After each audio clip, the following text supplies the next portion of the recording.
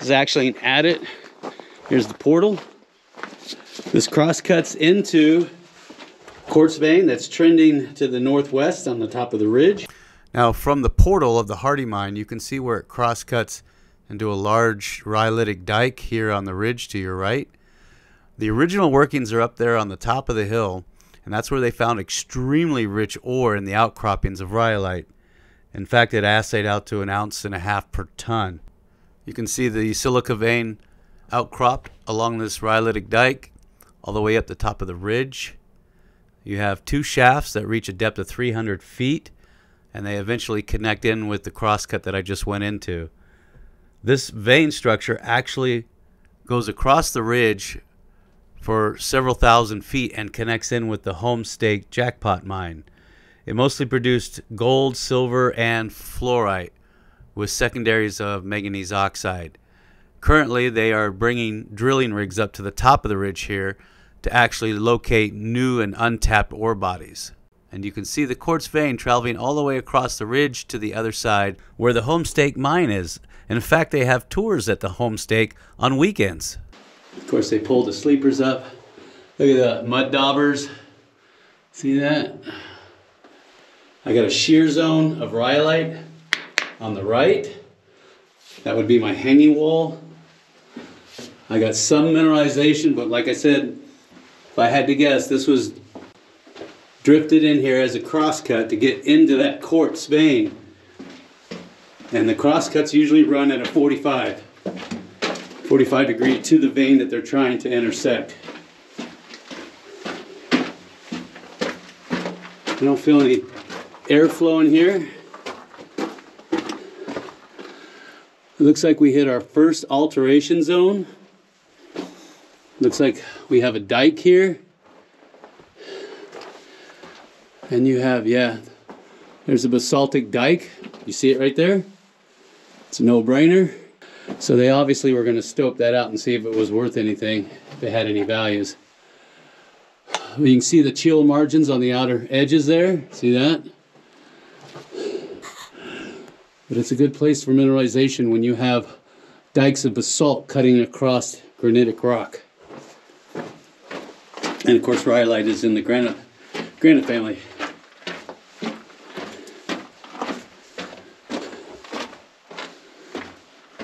I've got some more low angle fault systems in here.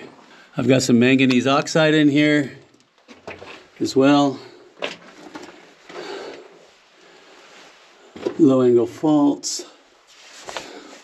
The rock structure has changed and it looks like it's altered andesite, which is a no-brainer in this area.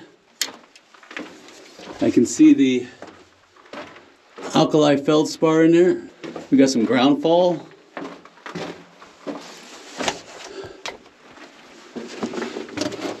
More alteration zones. It looks like a collapse. Obviously softer rock. I can smell sulfides. You can see alteration zones here. You can see gypsum crystals precipitating out. I don't know if you can see that, but they're right there. You can see the alkali feldspars in there, which is a no-brainer.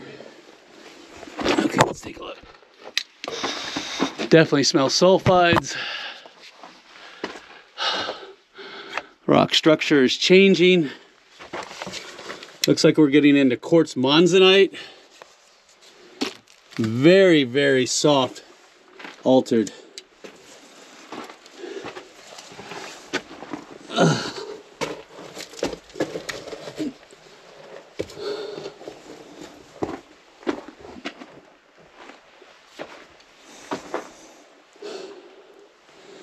Here's another shear zone right here. See that? There's your hanging wall. And they were trying to cross cut. See, they're drifting along this contact zone right here. Do you see that? Hoping for more mineralization in this contact zone right here. See where it's come up against this other rock type? See the slicking sides, how smooth it is? And these shear zones. Obviously nothing in it.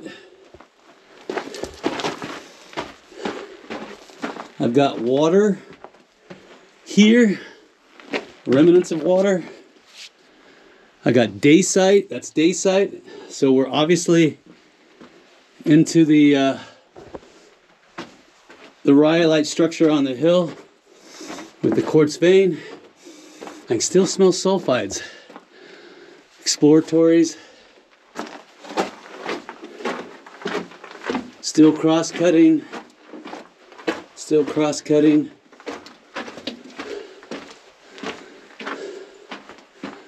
You can see the mineralization is changing. That's all backfill.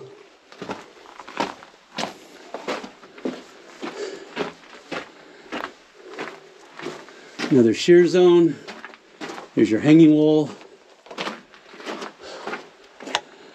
Look at how this rock has been fractured and crushed. It's a good place for mineralization. Again, you're looking for mineralization in this zone right here. See that? Right at this contact zone. And that's what they were looking for. These are tiny little exploratory crosscuts. That's actually really small crosscut. You can see where the vein structure is right above my head. Oh, you can see these open voids. This is classic. Beautiful. You can see where the fissures have opened up in this rock, and you can see where the hydrothermal fluids have been seeping up in through there to create that alteration. You see that? Oh, that's a perfect example. And you can see where the voids are still open, and then another episode of hydrothermal fluids will flow in there again. Most likely, if there's another magmatic intrusion or if there's faulting in the area, which will release pressure. Beautiful example. Love that. Look at those voids and spaces. That's why they were starting to stope this out. But I'm not seeing a lot of heavy mineralization in it. So this gives you an idea of how veins are created. Quartz veins, silica veins. Is you have these fault systems with these veins. Oh, I see a lot of calcite in there too. And the fluids will rush up and fill these voids. And then as they cool and the temperature drops and the pressure drops, it'll start to precipitate out quartz and any mineral assemblages that are in there. And so as you can see in this one, it did fill it, but it wasn't enough and it retracted. So now if there was another earthquake, then you could have more fluids rush up in through here, or another magma intrusion, which is either going to create meteoric waters to flow up in here once they're heated, or magmatic waters, which is coming off of the magma chamber itself. Got some stalls, a little bit more stoping. It looks like they cross-cut it that way.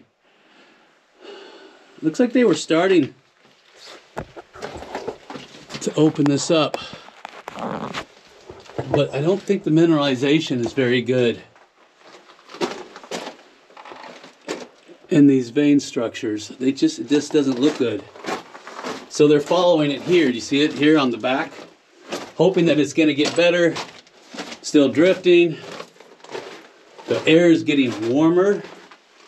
You can see all these pockets of alteration where the fluid is seeped in and started to alter the country rock. Come to a junction. Air is definitely getting warmer. So they got to this point. Here's that fault system right here. Do you see it? So they followed here. This one is going to continue to follow it that way. This one is doing a cross cut to see if there's a parallel vein system nearby, maybe with better mineralization in it. I got a little bit of black manganese oxide. Oh, look at that. Look at the oxides in that. I bet you there's a ton of sulfides in that. Look at that. These are just beautiful examples of the silicates that are placed inside of these fissures. And you can see the different episodes right there. You see it?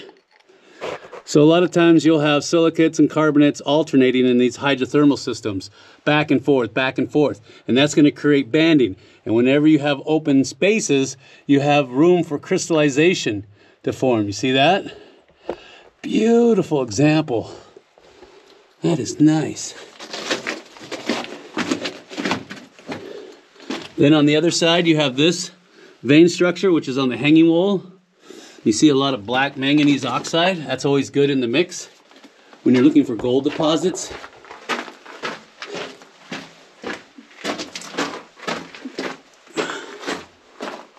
Another crosscut, obviously into the country rock where it's been heavily altered, but they didn't find anything.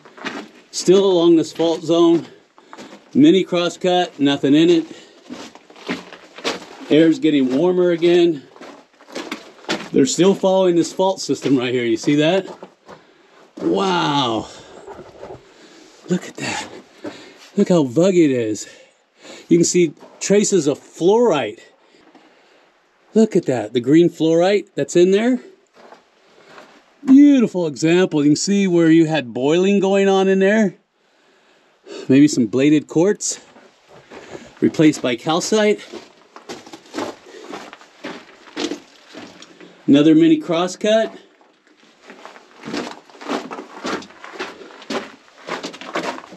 Still following this vein. Oh, more examples. See, this is a natural open fissure right here. All this is natural open. See that? And you have all this black manganese oxide coating it on the outside. Look at that. Isn't that beautiful?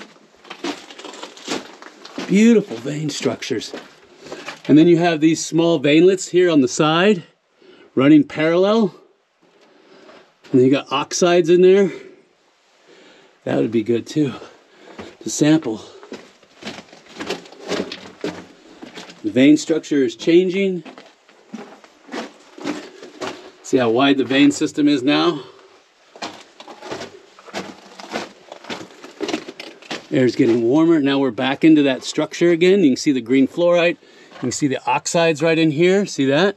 There's the green fluorite right there. Natural spaces and vugs all through here. This is a classic example. This would be perfect for gold deposition, but obviously there's not. Wow, look at that. Look at the calcite that's in there. See all the open spaces and vugs? Beautiful. Look at that.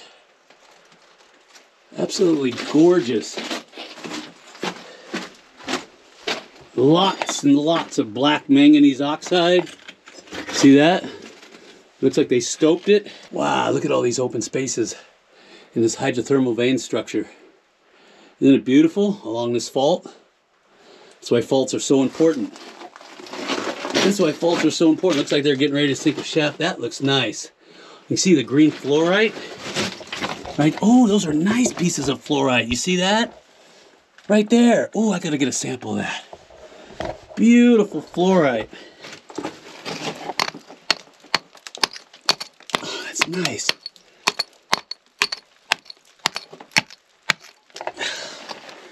Right there, see it? Oh, that's a nice piece of fluorite. Right there. That's all calcite and fluorite. Look at this. Let's see what it looks like with a black light. Wow, you see that? Isn't that pretty? Holy cow. Beautiful mineral assemblages. Look at that. My main light that I was using for recording decided to stop working. The switch on the side finally broke, and that's why it flickered twice. I wasn't expecting to go in very far on this mine because it didn't look large, so I decided that only one light was needed that I was going to use from my camera, and I didn't bring a secondary flashlight. All I brought was my black light with me. So you can imagine the surprise that I got when I went to go turn that light back on, and it didn't work. And that was the only light that I had at the time, except for that purple black light, which only gives you you enough light to see minerals, and that's it. Now you can hear me clicking that light on and off, and I start to realize that it's not working, so I try to remove the battery and put it back in, hoping maybe there was a bad connection. And it was at this exact moment that I had realized I had made a big mistake, and I was going to have a lot of fun trying to find my way out of this mine in complete darkness.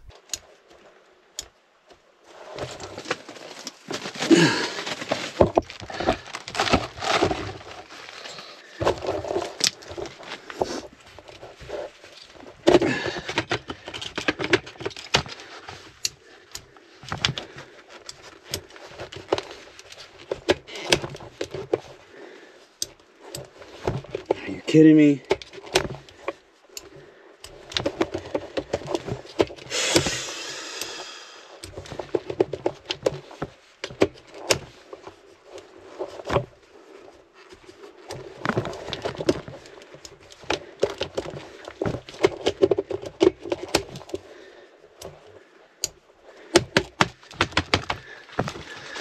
Well, this is going to be interesting.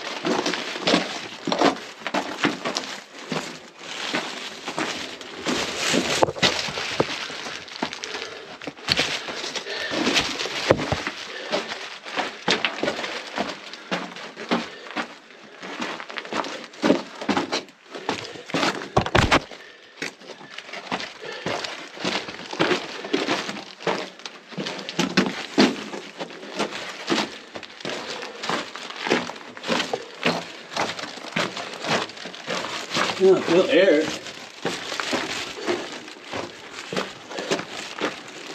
That's why you always bring 2 backup lights with you, just in case. I don't believe it.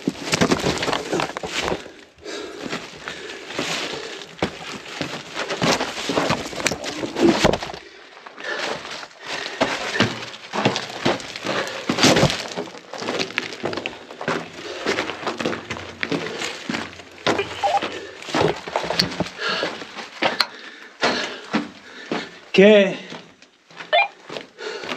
Okay. Now my lights turned off.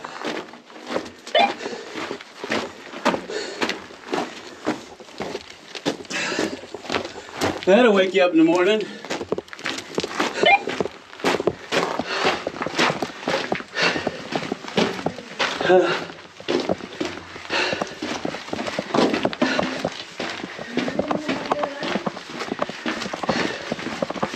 Do what?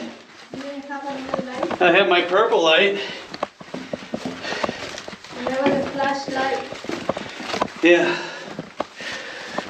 Wow. I turned. You was running? Well, Because I heard the noises. I was trying to feel my way around to get out. I was like, oh crap. I can barely see with this purple light. Yeah.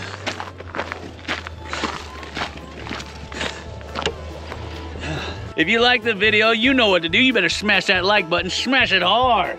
Till next time, this is Jeff Williams, and who? That's Walter, that's who.